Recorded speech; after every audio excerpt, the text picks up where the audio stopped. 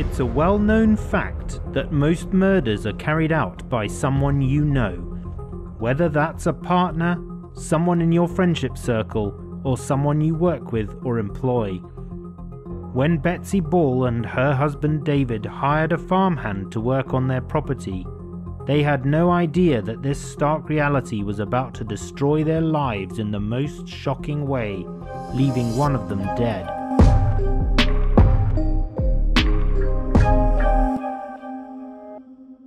On February the 29th, 2012, David returned to the couple's home in Gallia County, Ohio, after working a double shift at the local power plant. When he entered the garage, he noticed something unusual. Items were misplaced, and there were scratches on his wife's vehicle. He saw her cell phone and glasses on the floorboard. David then searched the house, but his wife was nowhere to be found. He decided to report her missing, prompting a search by law enforcement officers. The next day, on March the 1st, police officials said they received a tip-off that led them to a field near Piper Road, where they found Betsy's body.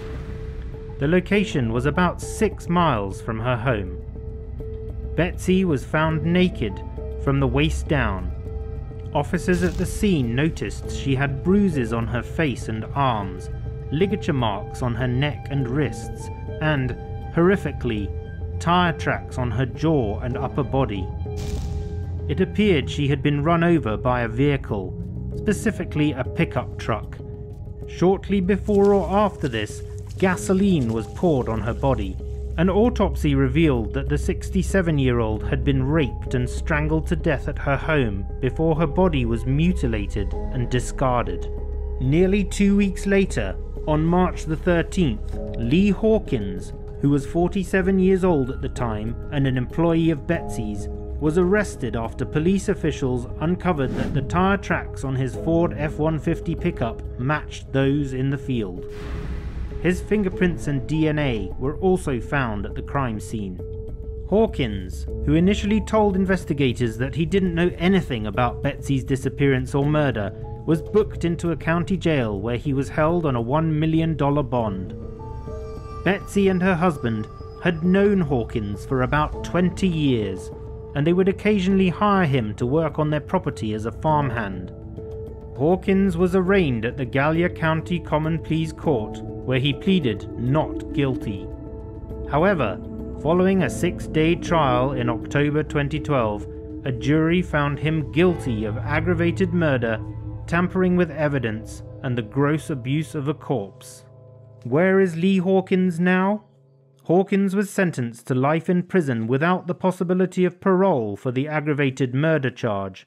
He received 36 months for tampering with evidence.